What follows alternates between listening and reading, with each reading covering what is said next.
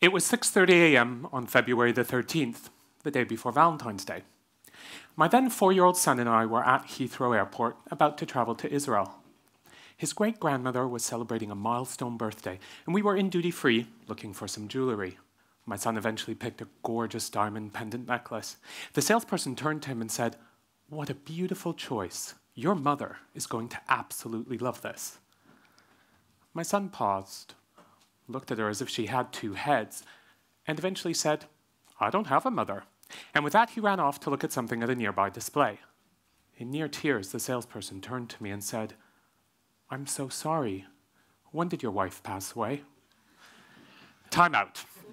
I'd been up since 4 a.m. and thought I'd done brilliant only in 1 cup of coffee, small child in tow, in getting us to the airport through check-in and security. Now I faced a dilemma. Did I come out gay?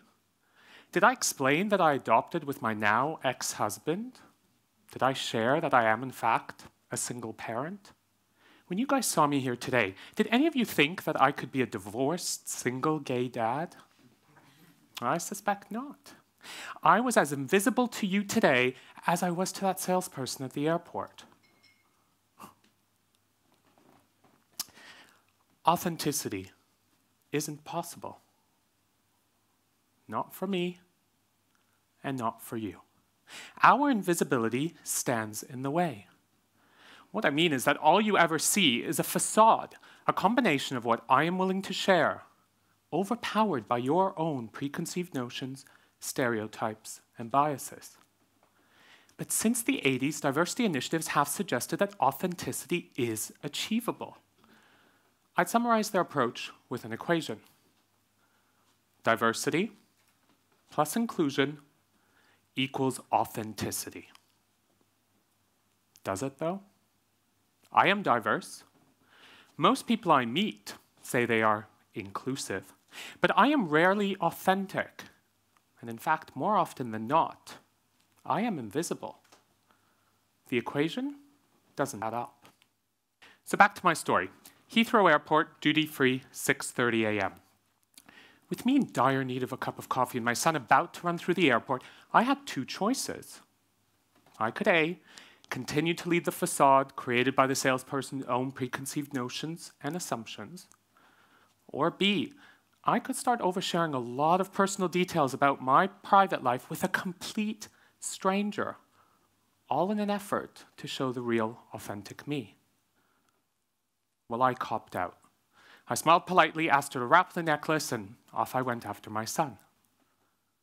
But why? I said the authenticity equation is broken. It's more than that. The organizational response to diversity actually kills authenticity rather than fosters it. Does it matter? Well, it does if we're going to respond to a rapidly changing demographic. According to a Deloitte study, millennials, those born between 1980 and 1995, will make up 75% of the workforce in the next 8 years. Unlike my generation, millennials don't think of diversity as a reference to characteristics such as race or gender, sexuality, or religion. Instead, millennials focus, amongst other things, on the acceptance of individualism. Individualism, in my view, is interchangeable with authenticity. So while the current model sees authenticity as the end result of inclusive diversity practices, we need to instead support a new majority that sees authenticity as the starting point. So how do current diversity and inclusion programs actually smother authenticity? Any model that singles people out for being Black, LGBT, female, you choose the category, goes against the very grain and nature of inclusion. Instead, it fosters an environment of ghettoization, pigeonholing, and stereotyping. I don't fit into a single box. No one does. And that multiplicity is something that diversity and inclusion programs fail to acknowledge. If we are going to accept authenticity, then we need to accept the individual. And individuals are diverse for a host of reasons. I recently met Mary. She's a 42-year-old single Black lesbian mother to 2 teenagers. She is Muslim and she has a career in finance. Mary ticks a lot of diversity boxes. She could join any of a host of her employer's diversity support groups, the Black Network, the Women's Network, the LGBT Network, but each one only represents a small part of who she is.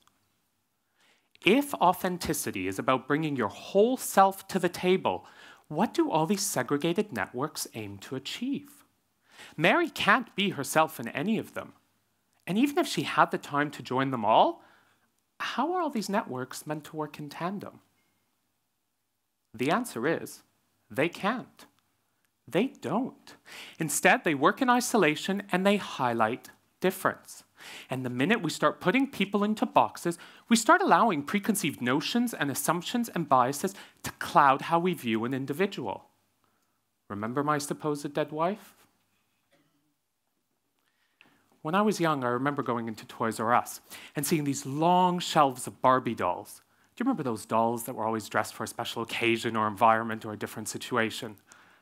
I sometimes laugh that I'm like a Barbie doll. My Tuvia dolls would take up an entire shelf. There'd be corporate Tuvia and charity Tuvia, Papa Tuvia, family Tuvia, fitness Tuvia, party Tuvia. But together, they would create authentic Tuvia. Now, if you considered one of those Tuvia dolls in isolation, you would naturally judge me and consciously or subconsciously create a mental picture about who I am. But each one of us, each one of you, is a diverse, multifaceted creature. That is the beauty of individualism. The danger comes in assumption and bias. When I started the school run, the rumor mill was ripe. It started with all this talk about what my wife's high-powered job could be, such that the dad was doing the school run. Next, when my ex-husband appeared, clearly we were a very progressive family for having hired a nanny. Next, when the actual nanny appeared, a 20-something blonde Eastern European woman, well, I was having a midlife crisis and had just turned my wife in for a younger model. Now, I didn't take the opportunity to overshare details of my life with any of the parents, but nor did any of those parents ever stop to ask me a question. The net result was that their heteronormative assumptions of the world became my reality. My entire life was assumed, and no one had ever asked me a single question. Perhaps asking a question is just too uncomfortable. The Schoolgate scenario example applies equally in the workplace. The establishment of diversity networks fosters an all too common assumption that everyone within a silo is exactly the same. It means that those on the outside don't ever need to get to know anyone because they think they already know who they are simply given their membership in a particular diversity group. And that membership isn't by choice, but it happens automatically in the outsider's mind. Should Mary join the LGBT network or the Black network or the Women's network simply because that is where she should fit in? Each one of those networks simply highlights Mary for being different. Each creates a Barbie doll effect. Authenticity will never happen if we are not prepared to get to know the real Mary, or the real me, or the real you for that matter. And getting to know someone to that degree is going to take time. And time is not a commodity that many of us have. More importantly, it's going to require each one of us to start sharing a lot of personal details about ourselves. Now, that might not be something I feel comfortable doing. More so, it might not be something you feel comfortable hearing, because it may very well challenge your own innate assumptions and biases.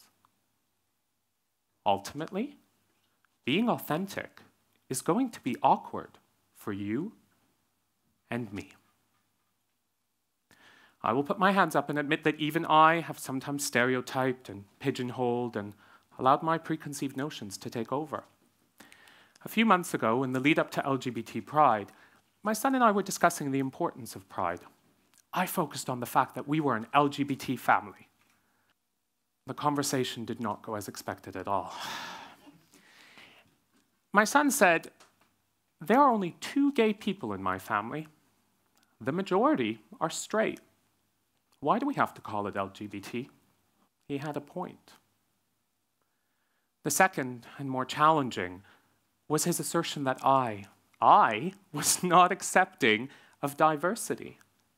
He said, if I'm wearing a t-shirt that says, I am proud of you for being gay, where's your t-shirt that says you are proud of me for being mixed race? Why are we talking about celebrating diversity and only talking about LGBT? I made two mistakes in continuing that conversation. First, I said that weekend was about celebrating LGBT pride and that we would celebrate his mixed race heritage during Black History Month. Second, I myself failed to acknowledge my son's multifaceted diversity. And I then allowed my own preconceived notion to apply, thinking that having two gay dads would be more defining to his authentic identity than being mixed race. So there you have it. That's the problem. But there is a solution. And its elementary simplicity may make some people think that it's just not achievable. First things first, break down silos. Don't foster an environment of ghettoization that facilitates the making of common assumptions. Second, become a champion of diversity as a whole. Don't just be an LGBT champion, for example. Because as an LGBT champion, I would assume, indulge me for a moment, that you would still champion for the rights of women and other visible minorities. And finally, once we bring authenticity alive and bring it out, don't smother it and put it back in the closet. Consider what happens in businesses during end-of-year appraisal and promotion cycles. Are managers working with a predefined notion of candidacy that is just too rigid to accommodate individualism? If so, authenticity by default becomes a bad thing, and we reward people better for being a stereotype. After 30 years of the same, there is hope. Millennials are pioneering a new way of thinking, and each one of you can help expedite change by grasping on to that mindset. We started with an equation that was broken. I'd like to leave you with a different one instead. Authenticity equals surrender. Me surrendering to the awkwardness of oversharing. You surrendering your preconceived notions and assumptions to get to know the real me. Let's have real conversations with real, authentic people. I know, it sounds basic, but basic is okay. And having those conversations will mean asking some uncomfortable questions. As I said before, being authentic is going to be awkward for you and for me. And most importantly, it'll require each one of us, each one of you, to admit and acknowledge that today you are each invisible to each other, and perhaps even to yourselves. I say enough is enough. Stand up and start the journey of unveiling yourselves.